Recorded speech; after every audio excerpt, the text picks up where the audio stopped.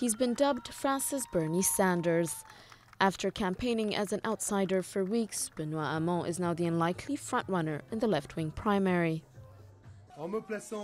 By putting me in the lead, you have sent a clear message of hope and renewal, of the desire to write a new page of the history of the left and of France.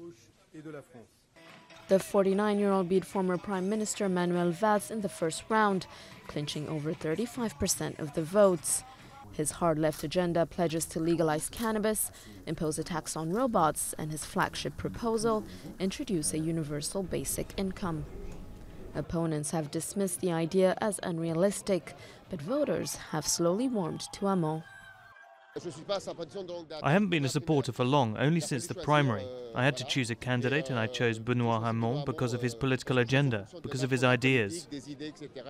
Born in Western Brittany, Benoit Hamon began his political life as a student activist in the 1980s. He went on to steadily climb the ranks with stints at the Labour Ministry and the European Parliament. He also served as education minister under Francois Fillon, but resigned in 2014 in protest at the government's pro-business policies. Hamon, who is among the founders of the dissident New Socialist Party, has cast himself as an antidote to Valls' right-leaning image, a rivalry that could end up costing their party the election.